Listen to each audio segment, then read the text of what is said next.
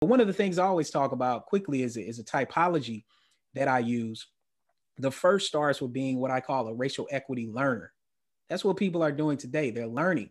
So part of a truth telling experience is first learning, being willing to learn. Doesn't matter if you're 5 or it doesn't matter if you're 50, being open to that process.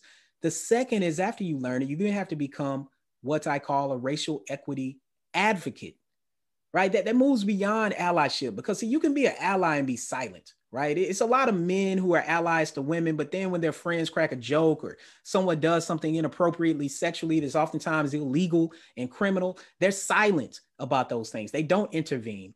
The same thing happens with race. And oftentimes it's white people who are silent about the race. It's they're sitting around at their own dinner tables with their own friends, their own family members, sitting around with their coworkers. And what they're doing at that point is they're silent about things that they know are wrong. Those are the moments that start to change things, particularly because you have young people who are listening to those conversations, trying to see if someone is going to speak up and speak out.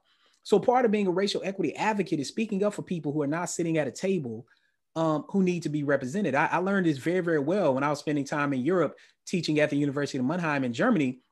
And I would go to dinner with Germans and they would start talking about different parts of the city and different places not to go and what I shouldn't do. And I was like, I was just over there yesterday. Like, there's nothing wrong with the area. And I started realizing that they were talking about Turkish people, why I shouldn't hang out with them, why I shouldn't go around them, why I should be scared of them.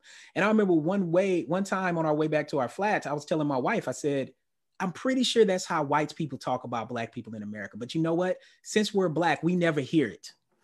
But other white people do. And they oftentimes choose to be silent about it.